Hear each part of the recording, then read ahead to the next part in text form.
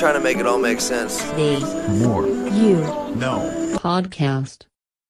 So today I want to discuss something that I heard Dakota Meyer, who's a veteran and PTSD advocate, recently discuss on Joe Rogan's podcast. And it's really something that encapsulates the basis of living a life of significance. So it's a motto that he crafted from a poem that he read, and it is "Own your dash."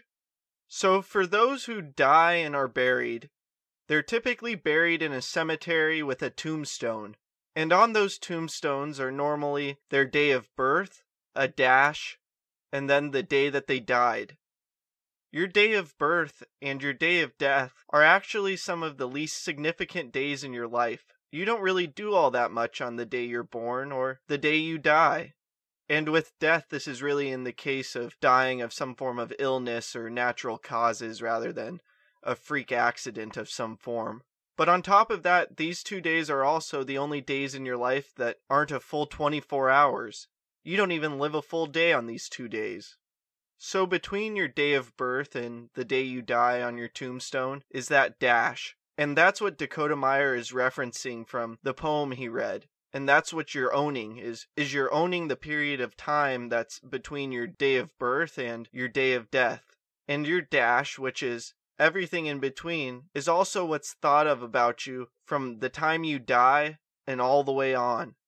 So with understanding this, you should really be empowered as well as motivated to make the most of your life, to make the most of that dash, by creating a life of significance for yourself that's filled with love and makes a tremendous impact in society. And by doing this, you will truly be living this motto of owning your dash. So this concept of owning your dash is also similar to Joe Rogan's concept of living like you're the hero of your own movie, which is something that I've discussed on this podcast previously, as well as discussing in my book that's being released this January. So ultimately, this just surrounds taking control of your life and making the most of it. So some basic steps for doing so to own your dash or be the hero of your own movie or whatever you want to call it is to first be self-accountable and always focus on doing your best as well as doing the right thing in the present moment. From there, you should find your purpose and the meaning surrounding the life of significance that you want to create.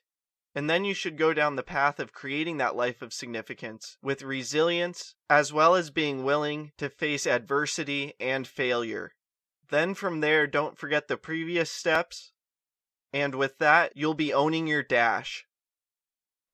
I hope this talk makes a positive impact in your life.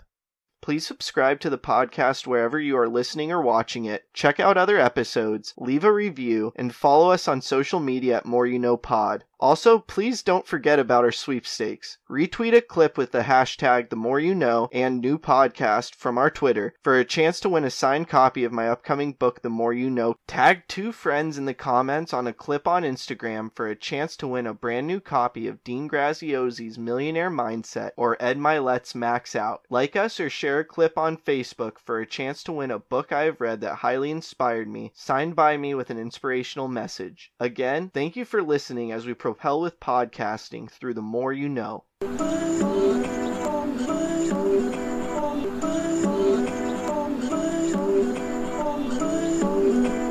just trying to make it all make sense. The More You Know Podcast.